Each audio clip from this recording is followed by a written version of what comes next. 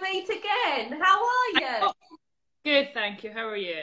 I'm very well. So, Eve, you're not going to believe this. We have got quite a following, even though this is a surprise Cuppa and Natter episode. I'm calling it episode 15 and a half. Okay. So, for everyone else, obviously, you joined us on Monday at 5 p.m, the normal time of Cuppa and Natter, and I had so many lovely comments and feedback at how amazing it was, how insightful you were, Eve, and how much they enjoyed the episode. I had a bit of a shocker, actually, and my Instagram app decided to crash on me just as I was about to save it to my Instagram TV. Had a bit of a meltdown, so I had nothing to prove of our natter. So Eve Muirhead, being an absolute legend that she is, has agreed to a short and sharp 5 to 10 minutes Cuppa and Natter. So it's a bonus episode. What more do you want? Good. Exactly. How are you? Oh, Having a good day? I'm good. Yeah, just been training. So not good day. The weather's terrible here in Scotland right now, so standard. So It's exactly the yeah, same here. Don't you worry. But I hope the training's going all right, even if it is a yeah, bit no, it's miserable. good. Thank you. Yeah, no, Yeah. it's good. I must say I've Okay. got a coffee now though. No tea. Well, I was fearing that it could be coffee prime time, but I'll Yeah. keep up with the tea. Don't you worry. Just as a background, again, I think it would be rude not to list some of your incredible achievements. One of the most decorated skips in international curling right now, but also one of the most established, successful British curlers in the last decade. A Olympic bronze medalist in 2014, a world champion in 2013, as well as a double European gold medalist. So as I've said, yeah, it'd be rude not to have something on record of our natter. So I hope you don't mind. Without further ado, I've got a few things to ask from you. Is that all right? Yep, I'm ready. Okay, this takes a little bit of a different feel compared to the usual Cuppa and Natter. But just as a background for anyone that did miss it, one of my first questions for Eve was her favourite slang word in her area. So she gave me an answer, okay? So I want to build upon this, and I have found 5 famous Scottish slang words, okay? Oh And wow. I'm banking on you to be able to know what they mean. Oh wow. I'm under pressure here. Right. Now, I apologise in advance for my pronunciation. It could be terrible, but we're starting off with an easy one. Glaikit. Glaikit. So if you're Glaikit, you're a little bit stupid and you're a little bit slow in the uptake. Yeah, that's exactly what I've got written down. You know why? Because that was Eve Muirhead's favourite Scottish slang word. And did you know that before? Never heard of it, and I had to Google the number 2, will nay. Willney. Like you won't do something like I willney do that. Yes, yes. And was my pronunciation okay? Say it again. Was my pronunciation okay? So, will nay. Oh, you sound like you're from a different country.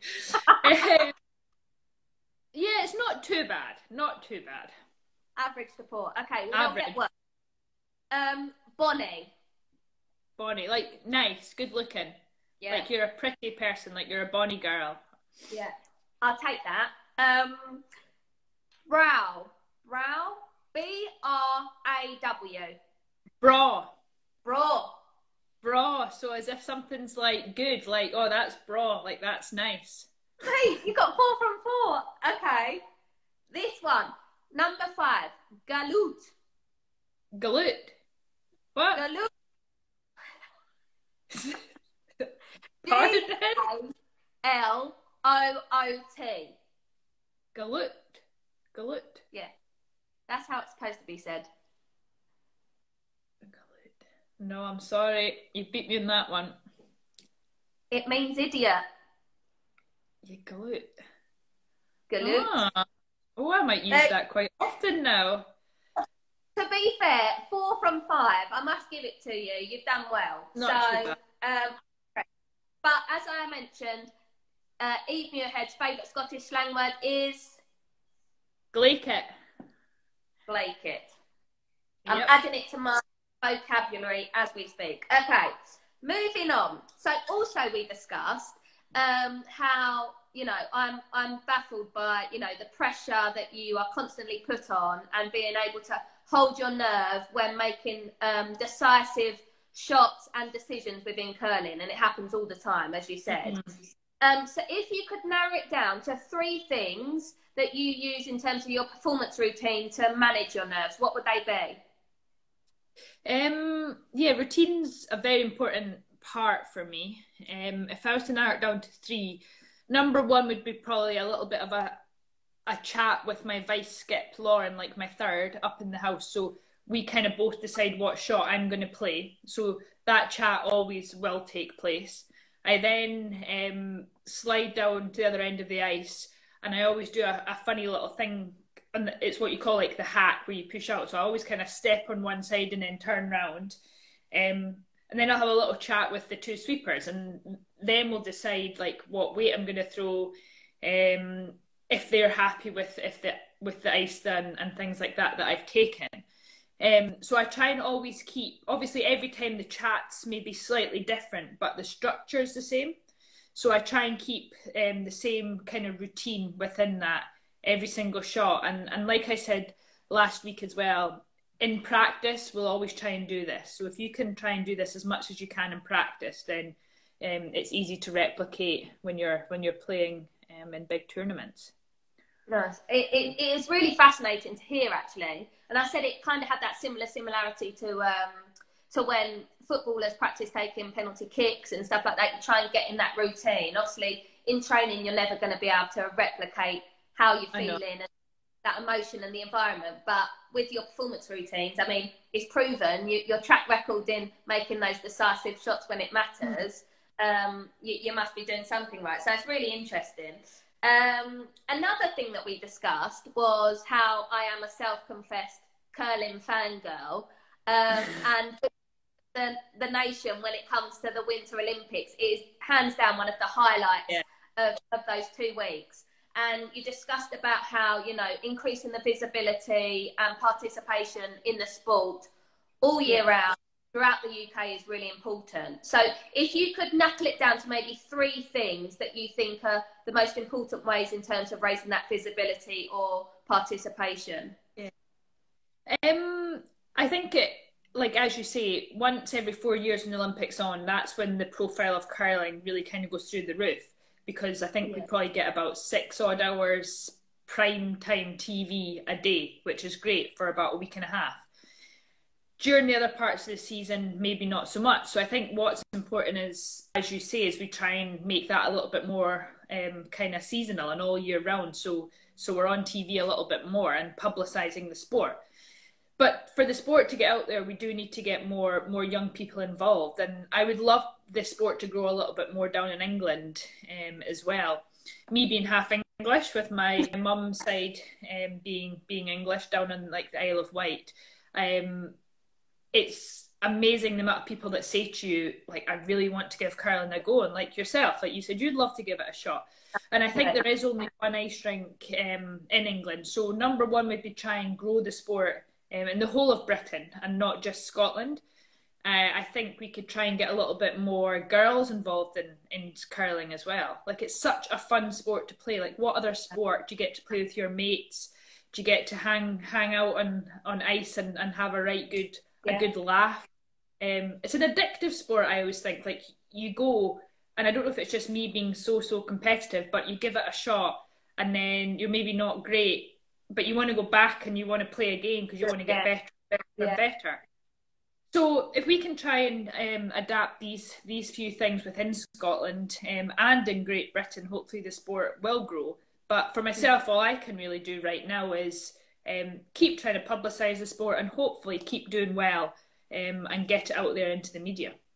Well, I think, you know, I'm speaking personally, and I'm sure I can speak on behalf of a lot of people when I say what you've done for the sport of curling throughout your career has been hands down game changing. And when I think of curling, I think of Eve Muirhead, I think of all the incredible achievements that you've achieved like throughout your career today, and hopefully further on in your career. So you're doing a fantastic job. And as I said, I would love to see the sport grow in terms of the participation and the visibility that it really deserves. And one day I will be gliding down the ice rink. You have to give it a shot, definitely.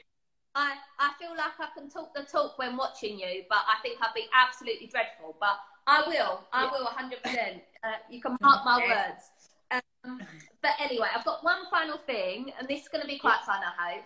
So I've got a game of Would You Rather. So this, honestly, GB hockey team spend hours on end playing this game. It's hilarious. So I'm gonna kick things off. I've got 5 questions. Okay.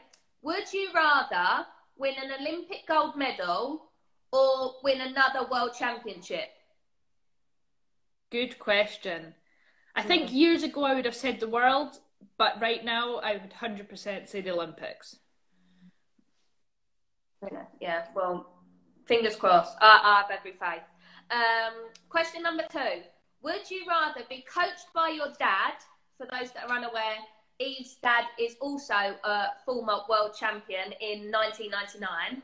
Or be in the same team as both of your brothers. For people that are unaware, both of Eve's brothers are Team GB Olympians within curling. Tough one.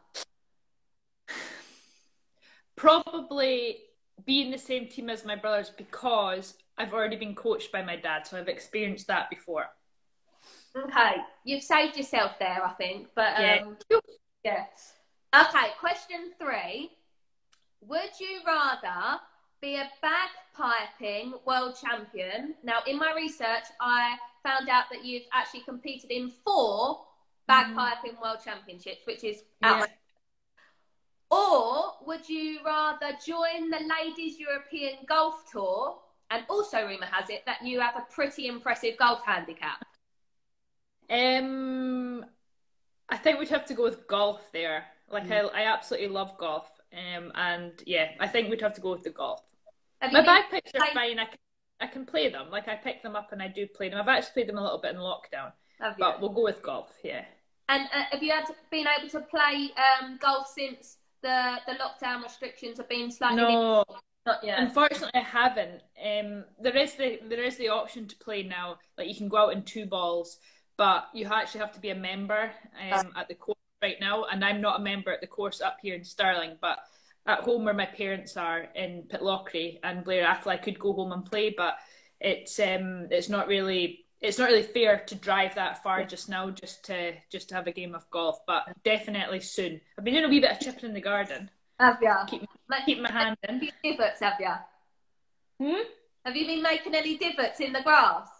Well, between you and me, I've got fake grass. Got the actual tip in the garden, you know. All catered for it. Well, there we go. So you'd rather be on the Ladies European Golf Tour than bagpiping world champion. Okay, heard it here first. Okay, question 4. So we obviously spoke about your lockdown new skills that you've picked up. So would you rather successfully execute a handstand without the assistance of a wall, or would you rather bake a sourdough bagel at the level of Paul Hollywood?